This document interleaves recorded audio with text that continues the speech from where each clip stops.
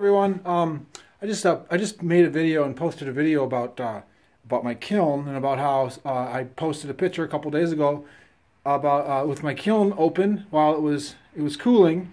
It was red hot, and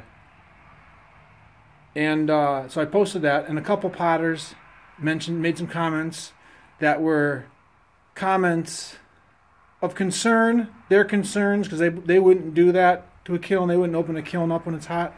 So I made a video explaining what my thoughts on that why I'm not concerned about my kiln when I do that, why people are concerned about their kilns, or why they're concerned and worried about things in general in life. I made a little video about that. So I posted it, and then I was thinking about it, and I'm like, these potters are my friends. These people are my friends. Everyone's going to have their own way of doing things. Social media, though, puts it. If I'm coming over to someone's house for dinner, and I always drink my wine out of a coffee mug, and they want to drink their wine out of a wine glass, I'm going to drink my wine out of the wine glass if that's what they give me. I'm not going to say that they're doing anything wrong and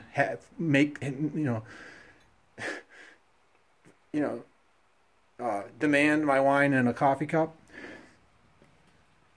So we're all friends and all. So I think we can talk about these things and be friends. But I started thinking about, well, so why are they talking about this stuff? And the thought, role models, kind of, am I a role model? What kind of role model do I want to be if I'm going to be posting stuff? And these are my thoughts on being a role model. I think I've been an excellent role model my entire life. I think the person who I am evolves as a role model as I get older. I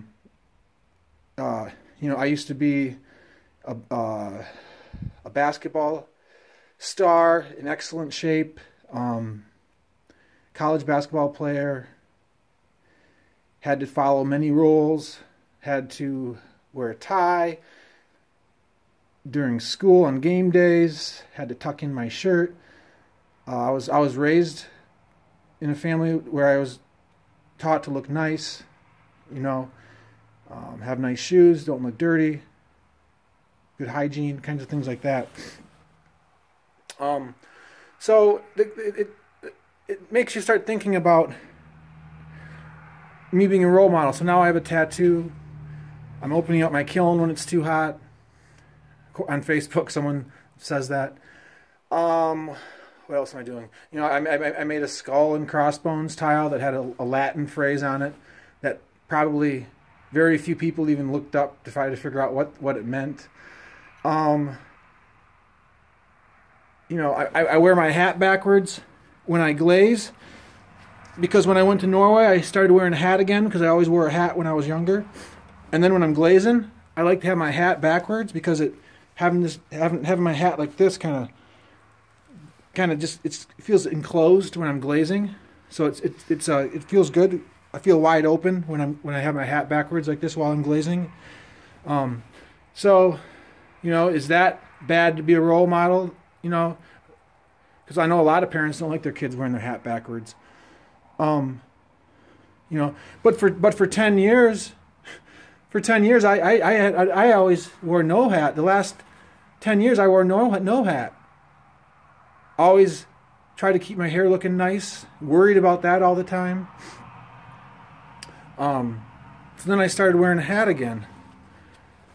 And which I prefer now, and now I'm wearing it. Doesn't mean I don't wash my hair every morning. So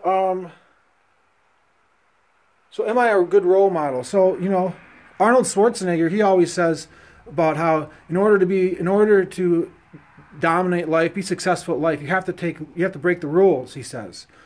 And people say, "Oh, what does that mean? Breaking rules? That's bad to break a rule."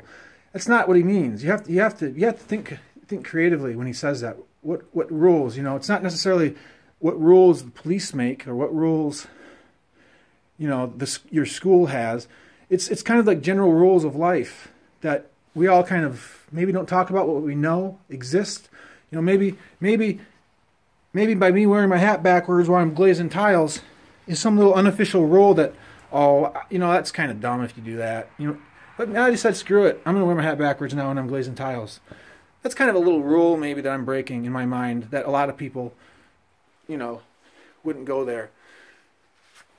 So to be a role model, I think you also have to show that you take chances. You aren't afraid of every single little thing that possibly could exist around you. Because if you start looking at all the fear that could possibly happen, you won't even be an individual anymore. You'll be dictated by the fears that surround you. Your decisions will be made based on what other people you think they're thinking about you. And we all do it. And it's not a bad thing to understand, you know, social norms. But it's also a good thing to be an individual. It doesn't mean I mean, you can, but it doesn't mean I'm going to start doing the most unusual things ever. It just means I have boundaries that I started with in life when I was growing up, and now I'm kind of feeling comfortable with who I am as I get older. And